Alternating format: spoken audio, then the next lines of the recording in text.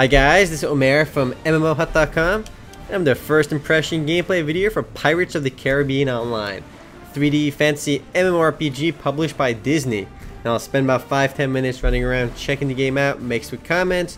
If you guys want to play Pirates of the Caribbean Online or just learn more about it, do check it out full review on the link below. Now this is actually a pay-to-play game with an unlimited free trial. It's actually a very restriction-free free trial, but I'll explain more of that when I get in-game. Let's go ahead and create our pirate. I have basic member access right now. And the cool thing I should point out right away is that the game is not, you don't actually have to download it. Instead, you just go on the Pirates of the Caribbean website and you can play it right on your web browser. I'm playing it on Chrome right now, though you can't actually see my Chrome window. Aren't you a sight? Because Fraps records it very nicely. You look how I feel. So we have an introduction screen over here. We got Jack Sparrow talking to us, telling us to pull ourselves together. And it transitions right into your character creation. Not bad. We can zoom in on ourselves, but I'm going to just click male, my shape. Let's go with this one. We have change my height. Random features. You know what? Let's make ourselves big. Alright, we're going to try let's make ourselves this one. Let's go. Let's go click next. And we can make our face options random for now.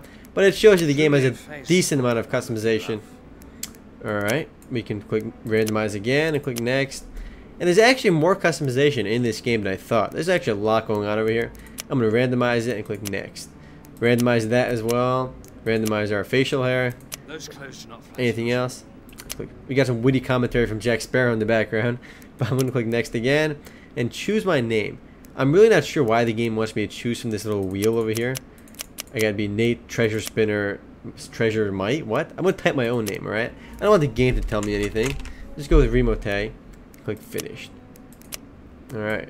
Until your name is approved, you'll be given a temporary name. So apparently the game individually approves selected names if you want to choose your own. It's kind of annoying, but it's not that big of a deal. So we have a cutscene going on right now. And I'm pretty sure that's Jack Sparrow's voice in the movie as well. And this game was released in 2007, but it was meant to be released, it was supposed to coincide with the third movie for the Pirates of the Caribbean. Or is that the second movie? Dead Man's Chest. I'm not even sure anymore. But we get to escape from prison with Jack Sparrow. That's kind of a cool introduction. Leave the jail. He said like this works all the time. All you gotta do is kick the doors open. Come on. And this jail kind of sucks. I'm the only one in here. You can jump around and move with WSAND. You can also move with the arrow keys or the directional keys, whatever you want to call them. But all the pros move around with WSAND. I'm a level 1 pirate right now. I'm gonna skip the tutorial for now. I'm a boss. I can handle this. Hint: grenades can be used to defeat large groups of enemies. Unlimited access only. Not sure. I think, yeah, in order to use grenades, you need to be a paying member. A lot of the little things are actually available only to paying members, but it's actually largely a free-to-play game, with just certain parts of the game restricted for paying players only. It's not that big of a deal, though. So here we are in some town over here. Port Royal. Defeat Navy soldiers and find the Black Pearl's release orders. Can we talk to this guy? Get along, mate. I'm busy. You had a little light over your head. Anyone that has a light over their head means they have a quest, but apparently not in this game.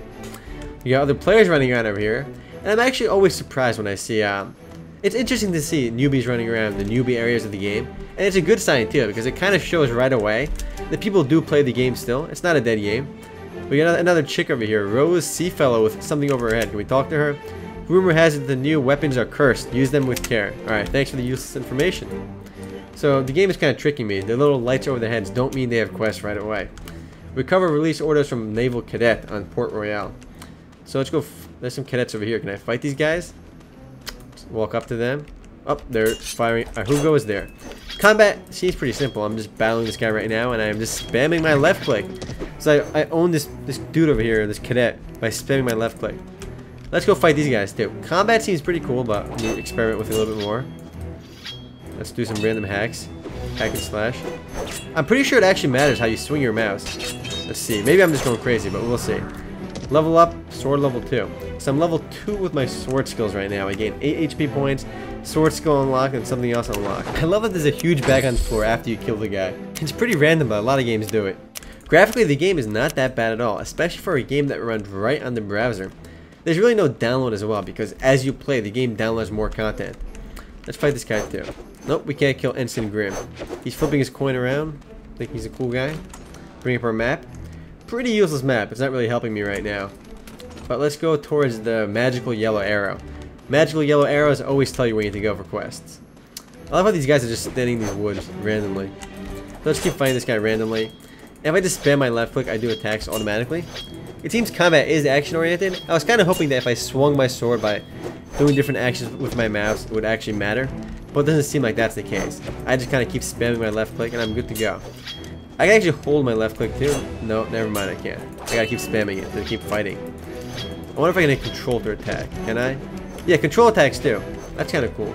I don't know why I guessed control would work, but it did. And that's CTRL. I just call it control. But I think everybody calls CTRL control. I don't know. So we are going to this mansion over here. Can we kill these cadets over here too? I gotta grind these soldiers, you know? And I love how this guy over there is not helping. There's another cadet right there. He's watching me sword his buddy to death. And he's not even helping. And this guy isn't even using his gun. He's trying to stab me with it. Though using a gun in close combat like that probably wouldn't work. Let's go loot this stuff and let's go inside over here. Another guy just walked out. Let's click shift to enter. Let's check out what's going on. We are entering the governor's mansion. So you're Jack we got another cutscene over here. Protege, And I should actually point out though, I'm pretty sure all the voices are done by the same voice actors that were involved in the movie. So that's kind of cool, especially if you're interested in the whole Pirates of the Caribbean plotline and the game's universe. I'm going to skip this for now, but I should point out though that it's really well done actually. I'm going to close this out for now. And much of the game is actually story driven.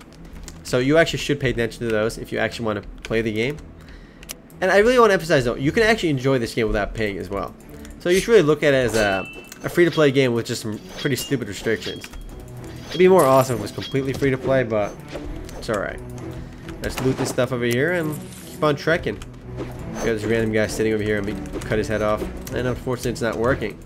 He's a level 4 cadet, the highest one I've seen so far, so let's kill him too.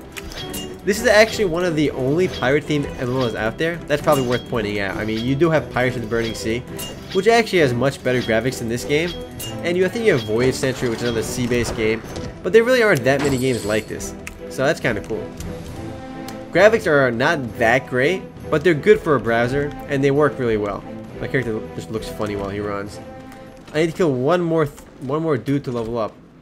But I need to go follow this magical arrow. Hopefully I don't get lost. Can I bring up this? Yeah, there we go. I got a nice little... I got a much nicer map of the area now. So that's not even tab. Tab brings up your world map. You gotta click this for the good map. This place looks pretty dead though. There's no NPCs running around either. At least in Pirates of the Burning Sea, when you walk around, you see a lot of NPCs running around. It gives the game a more lively feel to it. Though I'm pretty sure this game is actually more popular than Pirates of the Burning Sea. I mean, I played Pirates of the Burning Sea a little bit longer after I finished my video last time, you know, when I did my video for it. It's a pretty cool game, but it was very dead and empty, and that kind of sucks. But we are going to Port Royal. Well, that's where we are now, but we're going to follow this arrow. There's another new player over here completing his tutorial. My notoriety is level 2 now, apparently. My sword skill is almost level 3. Talk to this guy, and he's going to give me a ship, apparently. He's a very generous guy, giving me a free ship. We can randomize our ship names as well. Kind of sucks again that you can't name your own ship, but Disney's trying to make this game appeal towards younger audiences, and it doesn't want people to be trolls or offensive to, you know, kids. So I got my dinghy to launch my ship. What is a dinghy? You are not a dinghy. So apparently I got a rowboat, and no, this is gonna row out to my ship, which I got gunwale trident, my light sloop. Let's go ahead and launch that. Let's see how the graphics look on the high seas. Pirates of the Burning Sea looked really gorgeous in the high seas, so we'll see how this game looks. And again, if you're really into the whole Pirates of the Caribbean universe, definitely pay attention to the story. I got my ship over here, and graphics look a lot nicer over here. And it's cool that the game has immediate direction. It's not so open world that you can just do whatever you want right away. You have a main storyline which you have to keep following, which gives the game direction, and direction is always good. And I think these are other player ships over here. I'm not 100% sure, but they are blue on the map, so it makes me think they are player ships. I got 1 and 2 cannons over here. I'm kind of the only one on my ship though, right now. How do these cannons fire? So I can fire my cannons without me ever using it. Let's go fight this guy over here. Skill not finished recharging. Come on. He's firing back at me. What a jerk. Combat in the ocean feels a little bit awkward, but again, it shouldn't be that fluid. It's supposed to be challenging. Let's go find some ship to kill over here.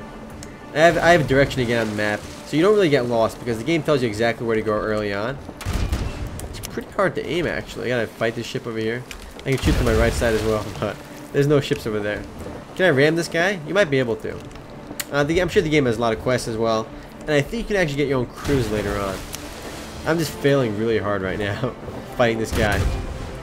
Shoot this guy. Yeah, I hit the Navy ferret. Or ferret. Ferret? Ferret? I just can't read. I don't know. Let's go head towards our quest location though. Graphics out here look a lot nicer. And there's a world, the world map as well when you leave towns. You can enter individual towns like this. Combat over here seems a lot more like Pirates of the Burning Sea. You have the armor on different sides of your ship. I am sailing too close to shore. And otherwise, interface looks pretty simple and pretty functional. I already have a full health. Well guys, I am running out of time. This is actually a full-fledged MMORPG. I mean, don't let the whole Disney thing scare you away. It's an actual MMORPG with a lot of content, though some of it is restricted for non-paying players.